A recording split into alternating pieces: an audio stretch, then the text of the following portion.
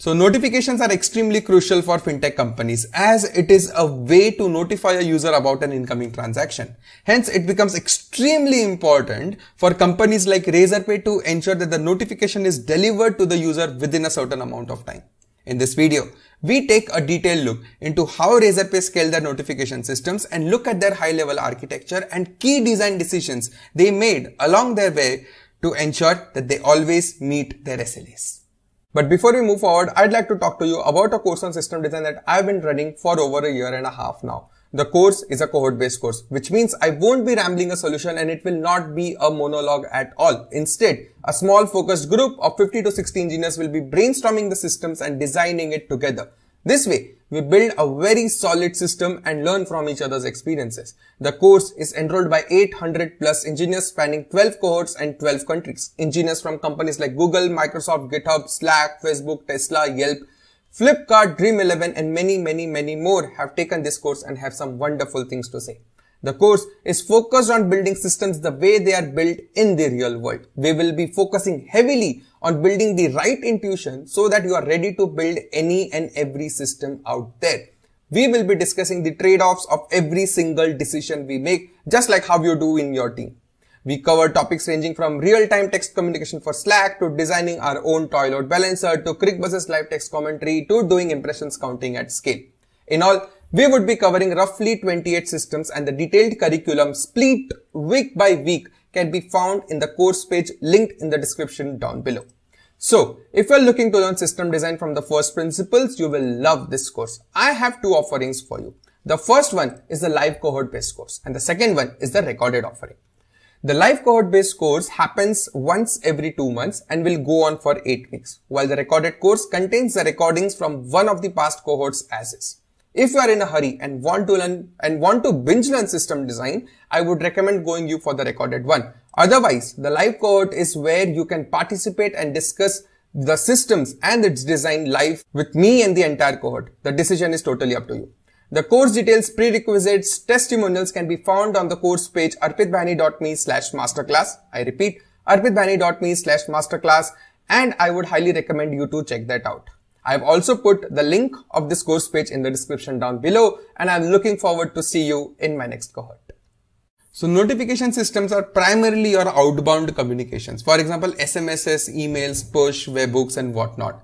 Now you'd see why a company like Razorpay, a finance company or a fintech company would want notifications. The idea is pretty simple. For example, if there are two people, A and B, and A made a payment via Razorpay and it has to reach the B. So B is running a business. B is using Razorpay. A is the customer. A made the purchase.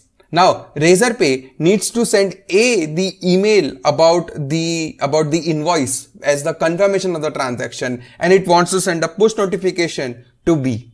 It might also need to invoke B's webhook so that B's external systems are integrated through it, works just fine. For example, B wants to send a Slack notification via webhook. Razorpay would need to call webhook of B to do that.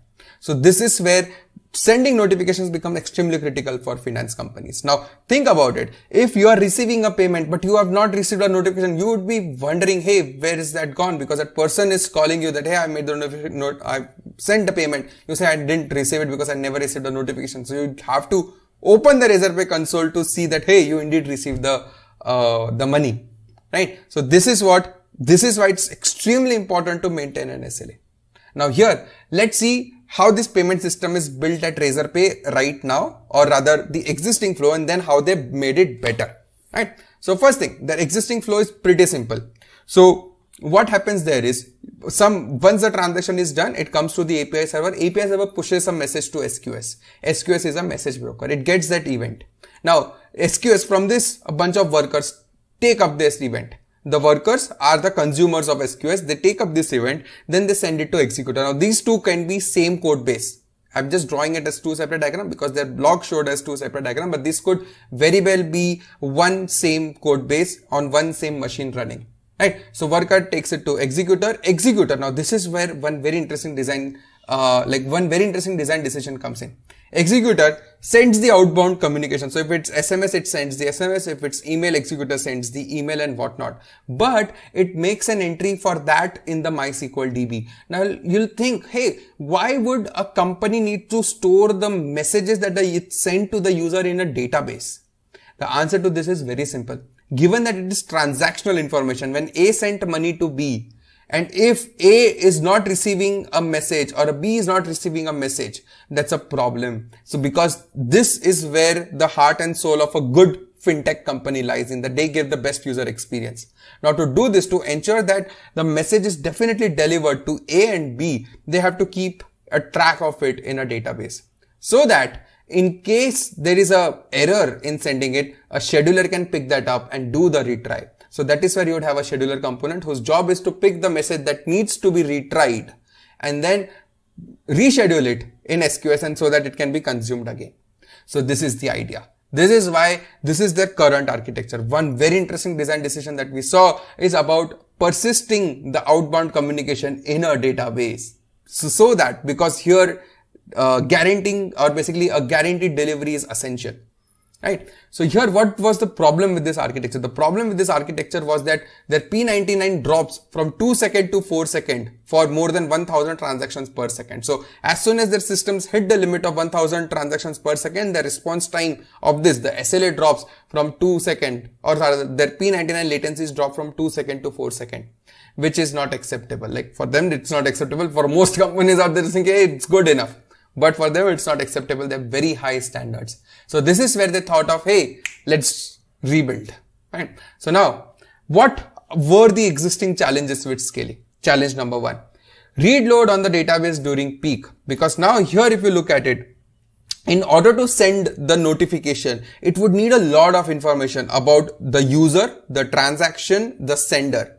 Email, SMS, email, phone numbers, webhook and whatnot. It would need that. Plus the database in which they are storing this communication, that needs to be scaled and whatnot. So at peak, this would start to choke off. And that's the problem. So, and this is not just the write load, but also the read load, because a lot of other systems are also relying on that. Right? So read load would increase during the peak. You'd say, hey, let me add a read replica. But at scale, even adding a read replica, even doing a lot of vertical scaling might not be the best decision, because it would not work. Right? And the next thing is scaling the workers. You would think that, hey, when I'm getting a lot of messages to send, I'll just add more workers to that. But if you think about it, if you add more workers to that, what happens to your database? Your database has limited IO operations, which means that let's say your database can only handle 300 concurrent connections. And if you have 500 workers, this wouldn't work. Your workers would choke off and your database would be overburdened.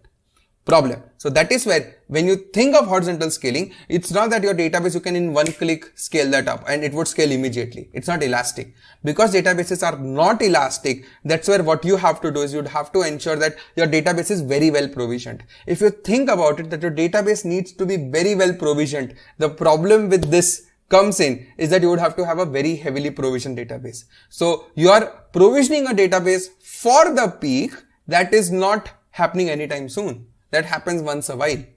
Problem. So you would be losing money. You are not making a cost efficient architecture. So that is problem with scaling. Second problem with scaling. Third problem with scaling is surge during special events. For example, during IPL matches, during festive seasons, during some year-end thing where a lot of people are making transactions. A lot of transactions go through Razorpay. This is where they see surges happening in their system. Handling them becomes a pain. So these are the 3 key challenges that comes with surges. Now, let's see how they re-architected their solution. So their re-architecture happened as a very nice incremental changes. Now let's go through that journey. First, prioritizing incoming load. So in the first architecture that we saw, it was straightforward. We have to send a notification. It comes to SQS, worker picks up, executor sends a notification and entry is made in the database.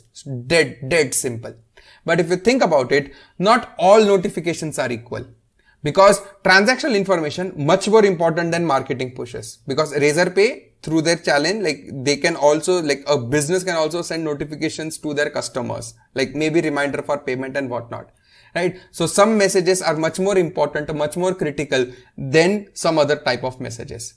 Then second is one type of notification should not affect other. For example, if I'm sending my transactional info, let's say if I'm sending a big marketing push, a big random that I'm sending, hey, please, like, let's say a happy new year message to all of the customers. Now, when this is happening, you're like, imagine Razorpay sending this to 20 million people.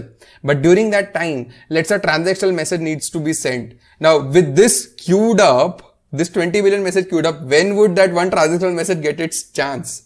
So that is where one type of event, like making others starve, is not a good design. So that is where the solution to this is queues.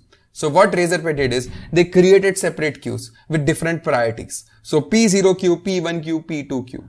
So P0 is the ultimate priority, P1 is a default queue, P2 is the marketing burst queue. Right? So what you can do is your API server, when it pushes the message, instead of pushing it to one SQS queue, like only one SQS queue, API server needs to decide, hey, this is the type of message. Now this type of message, does it deserve a P0, a P1 or P2? API server would know, hey, if it's a transactional, let me send it to P0. If it's a burst marketing message, let me send it to P2. The default priority stays at P1. Right? So that is how you would get that separation of concern. You would always ensure that a transactional message is always picked up, is very efficiently picked up as soon as possible and is sent.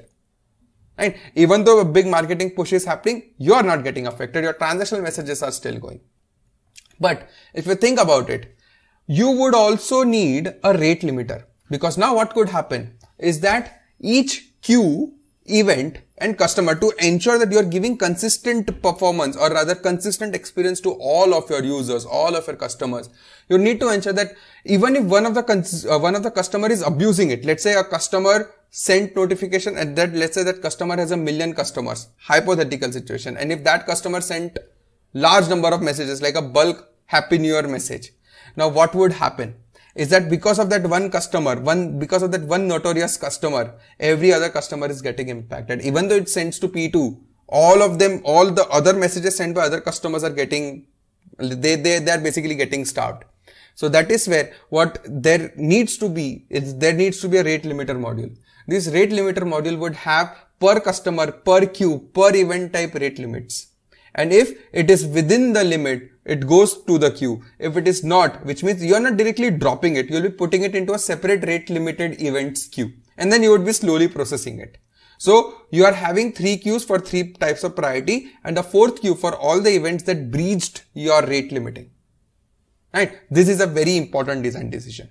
And now the second thing is that your database, we just spoke about in a couple of minutes back, that how database is becoming a bottleneck. So now this database, the MySQL database in which the executor was updating it, the entry, the scheduler was reading from it to see if any messages needs to be retried. Now this database becomes a bottleneck because this database cannot scale. So why it was not able to scale? Because writes were being synchronous. If I add large number of workers, let's say if I add 500 workers, if my database only handles 300 IOPS, like rather 300 concurrent connections, what would happen is because it has limit of 300, I cannot scale my workers more than 300. But I need to support that many. So what do?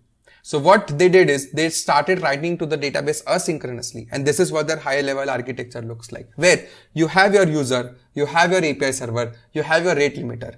Rate limiter, all the notification events goes through rate limiter. Rate limiter knows, hey, where do I need to send? It does the rate limiting check and then it pushes into either priority 0, priority 1 or priority 2 queue. And if it is rate limited, or which means that particular event, user, consumer breached it, everything goes into this rate limited events queue from where a secondary consumer might pick that up. And then once it hits the worker, it goes to executor. Now this is where the change is happening.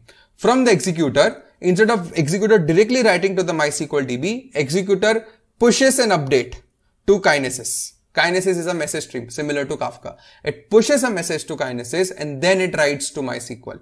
This way, your executor is not synchronously writing to the DB. Your DB can still remain small. Your DB does not need to be humongous, right? Because it does not need to handle a large number of write load. It can consume the events slowly and steadily from Kinesis and make the updates.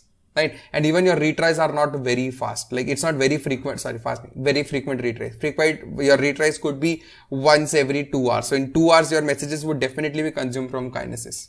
right? And then your normal scheduler flow remains the same. So where your scheduler picks up from the MySQL and sees which messages needs to be retried, and it pushes them back to the SQS.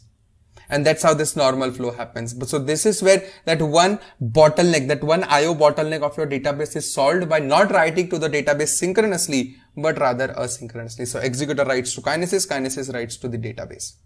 But one key important design fragment that we have to think about is observability. Like, unless we knew that which component is the bottleneck, how are we going to optimize on it? Right. So that is where for a notification system, having an end-to-end visibility is extremely important. The first thing that comes is that you need to have ample amounts of dashboards. Like, you may use Grafana or any of your favorite visualization tool to see and constantly monitor what's happening. Then set up the right set of alerts. So if any message breaches their SLA, there should be an alert. Then look for anomalies. See if a customer has just sent message to 1 million people or not. If there are anomalies, track them. So that is where you need to have this exhaustive tracking happening in the system so that you can take those calls, because your rate limiter also needs monitoring. Every single system needs monitoring. You need to constantly monitor for the health checks of your worker, executor, scheduler. So that if you don't know if your executor is down, then your messages in your SQS would continue to pile up. And that is an extremely poor user experience. So you need to have exhaustive monitoring, health checks everywhere. Then success ratio, which means that out of 100 messages, so just a sample, out of 100 messages, or rather, let me be explicit, what percentage of messages were sent within 1 second, within 2 seconds, within 3 seconds, within 4 seconds, depending on what their SLA is. Right? If I say 4 seconds is the max that they can go to, they need to see this distribution. So this kind of success rate needs to be there. And just to ensure the overall SLA, are they meeting it or not? They need to have a very clear visibility of it. And these are the factors that goes in designing real systems where you think about cost at every single stage. You just don't draw boxes. You think about implementation, you think about cost, you think about observability. You think about stability of the system. And that is how Razorpay designed, or rather re-architected, their notification system. And this is what you would see at most companies out there. Just minor glitches or minor changes here or there, but overall architecture would still remain the same. And that is it. That is it for this one. I hope you found it amusing. I did. I thoroughly enjoyed it when I was reading through their engineering blog. So great. If you guys like this video, give this video a thumbs up. If you guys like the channel, give this channel a sub. I post 3 in-depth engineering videos every week, and I'll see you in the next one. Thanks a ton.